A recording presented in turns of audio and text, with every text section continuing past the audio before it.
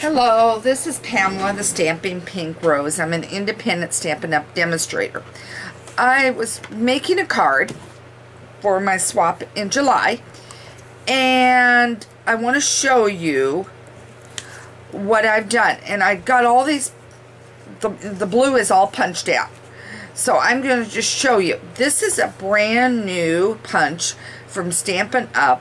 It is the banner punch for those that I love these kind of things. This is a 2-inch right across here. This was a 2-inch, and I had just slid it in, and I'm going to flip it. You can see here where I punched it already for that one. We'll do a red one, which is at 1 3/4, and we'll slide it in, and I'm going to show you what it looks like. So I'm hoping you're in the view of this. And I'm going to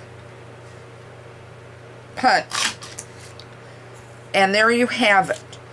Here is a white one that is at 1 1/2. I want you to see this. You slide it in. Flip it over. Just make sure you got it centered. Show you right here. Punch. And then save your pieces. Okay. I've got a whole stack of these I'm working on punching. I am making this card here. Let me show you this card here that I've created. And this came about because of two things. One, this was sitting on my desk.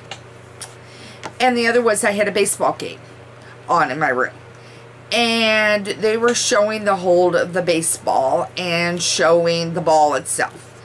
And I'm looking down and I'm seeing these little marks right here. And I'm thinking, that's baseball. And I'm always looking for a card that's unique for men or baseball fans or anybody that has their sports they like, and trying to come up with something interesting.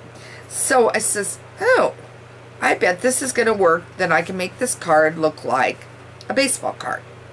So hence, you've got the arrows going across in the navy blue and the red, and you've got my punching information. So at some point, I'll have the card information on the site, but in the meantime, I wanted you to learn how to use this valuable punch.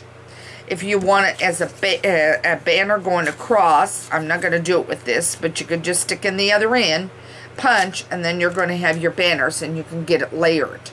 So again, what a wonderful new stamp for Stampin' Up!